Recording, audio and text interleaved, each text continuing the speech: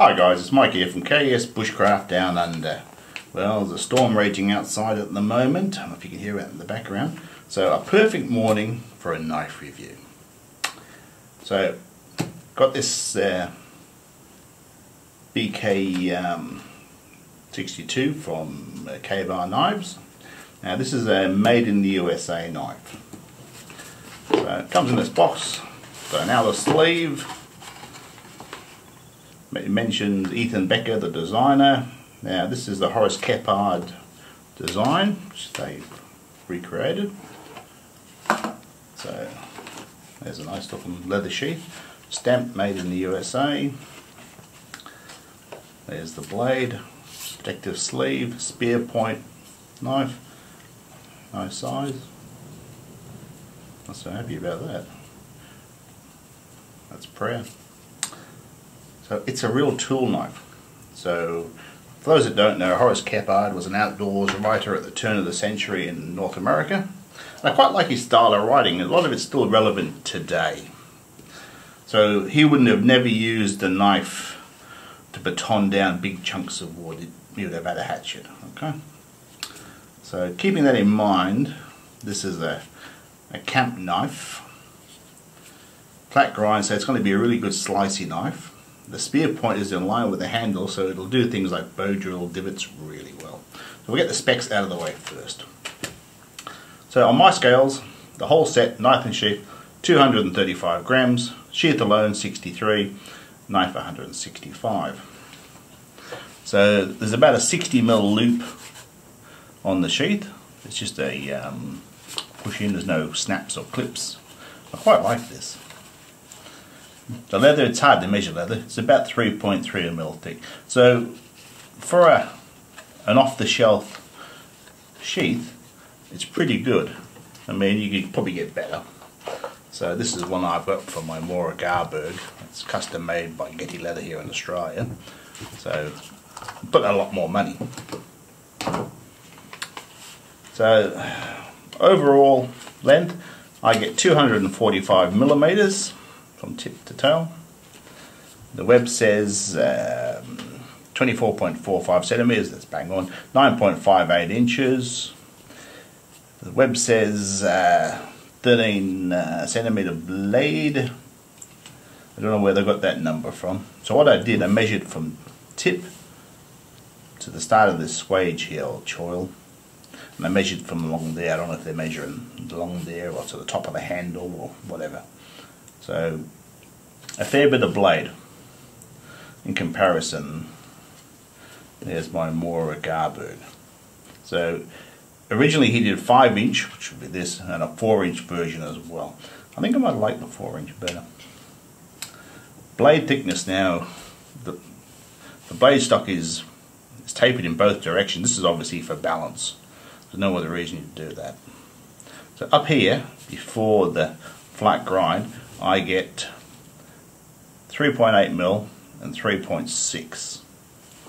So flat grind with a secondary edge. So pretty slicey. Now it's got a satin finish on it and a 20-degree secondary sharp. Now it feels gritty. Okay. It's sharp. But shaving sharp straight out of the bat.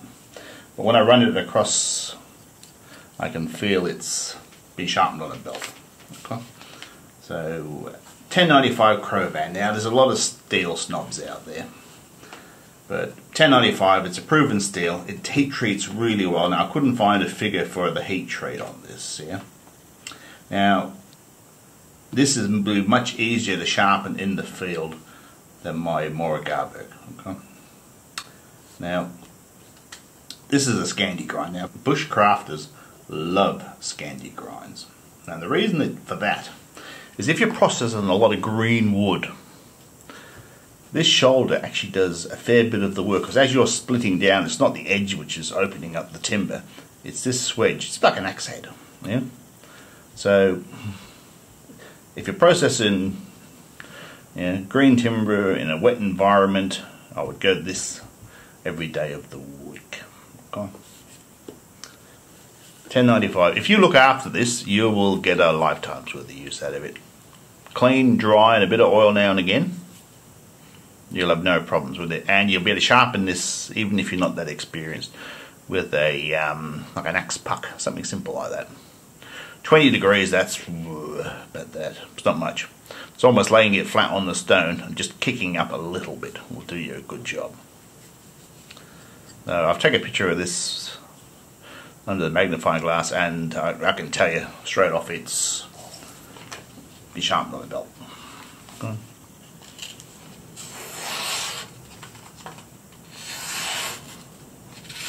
But for a factory edge, I've seen far worse.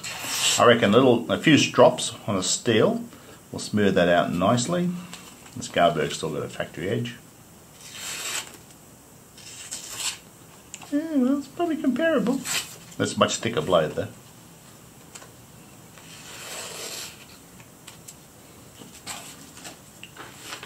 So, as in combos, this one's 100 grams lighter, and it's got a bit more reach on the blade than my combo.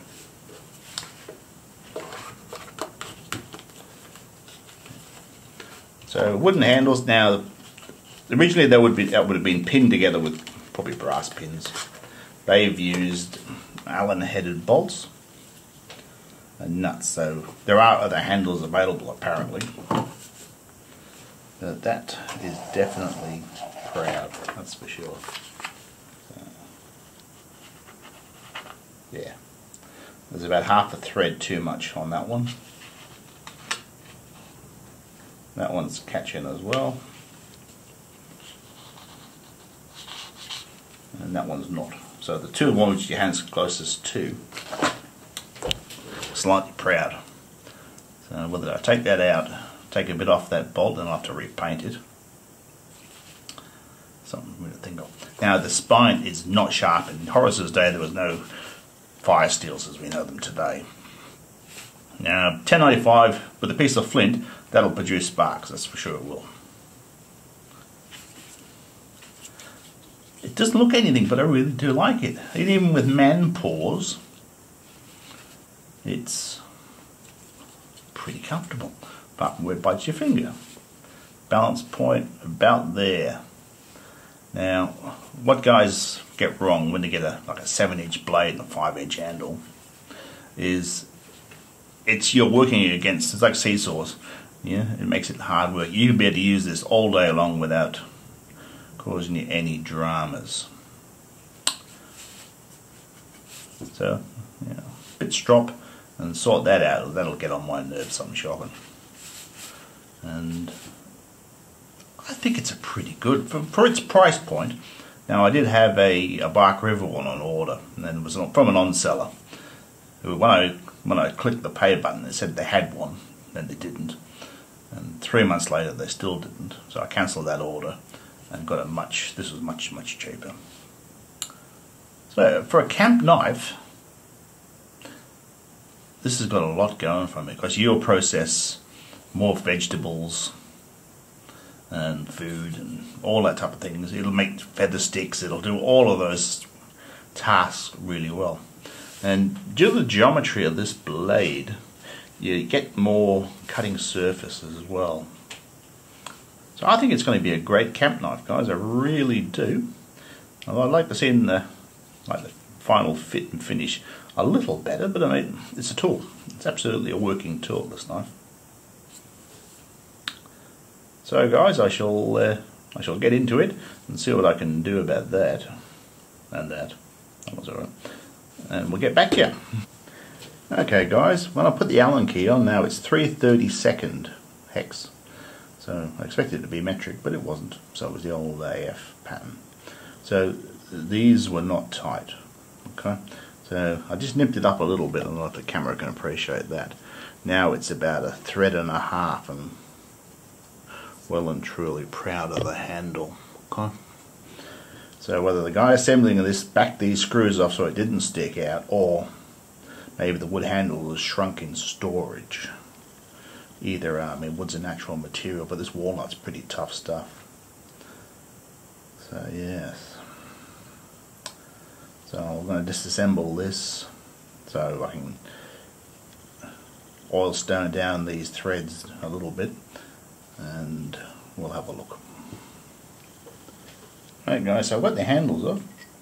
I don't know why it's got an additional hole here. Maybe it was for in each end for a jig, possibly to line them up for drilling. But certainly there. It's pretty straightforward stuff. So I've kept these bolts in order and I'll do them one at a time. So there's the tang, you can see the taper on it. So maybe they've used the same size bolt.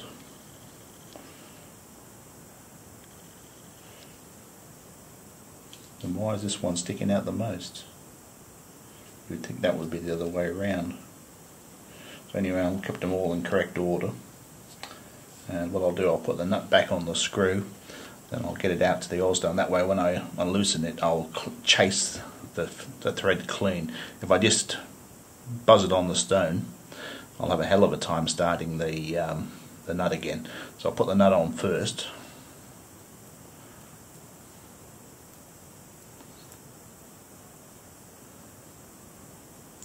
Like that, and that way when I unwind it I'll clear the lead of the thread. It's a really tiny little bolt, so I can't hand file it like I would with a large bolt.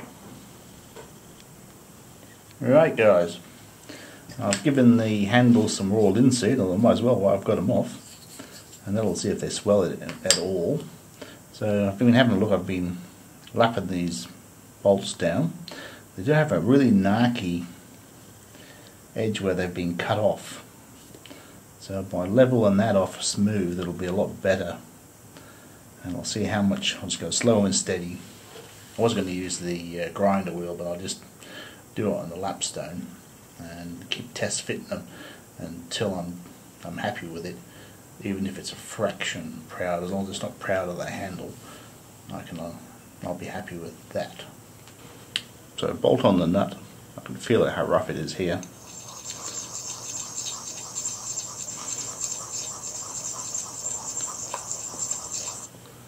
That shows you the high points there. Right guys, so I lapped all the bolts down. I did them all so it was consistent. I could have got away with not doing this one, but that's so much better. Bit of raw lead and see it on the walnut. Yeah, that's turned out well. So since I had the oil stone out, I didn't bother getting my sharpening system out. It is sharp, it just got that belt edge. So I've given it a few strokes, only 3 on each side on my Arkansas stone. I can still see a few belt marks, but I feel so much nicer. Yeah, that's much better. So, shame about these pins. I mean, I'm sure that's a quality control issue, but anyway, we've sorted it. Anyway guys, if you like this type of content, don't forget to like and subscribe, and I'll do a separate video using this around camp. I think it deserves that.